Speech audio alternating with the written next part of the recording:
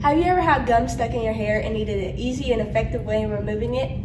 Well, my project was over removing gum from hair. During my presentation, I used this board and it shows my abstract, hypothesis, variables, data, conclusions, materials, and procedure.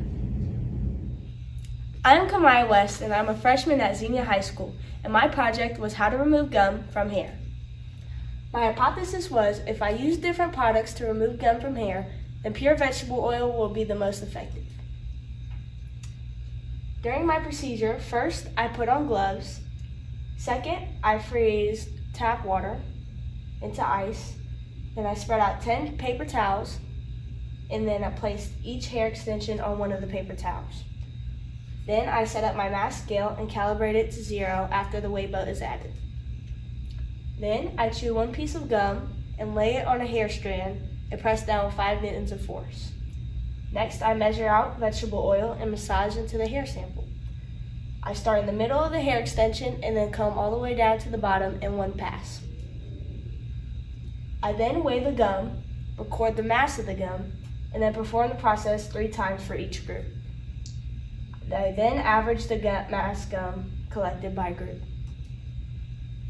The amount of chewing gum removed from the hair is my dependent variable.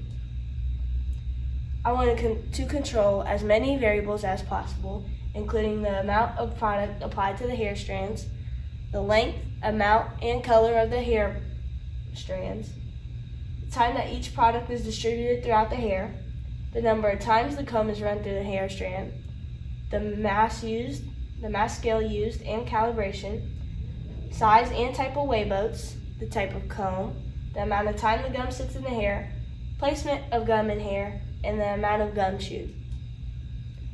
My control group was removing the gum from the hair with no products.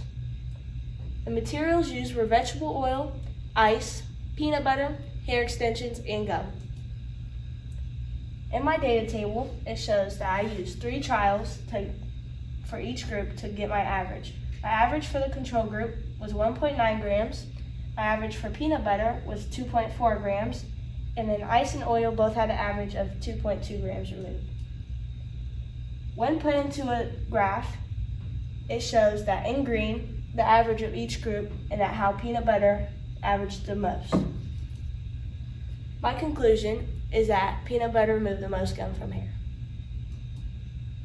I ran into some issues in my experiment, including that the residue of the product in removed gum added to the weight.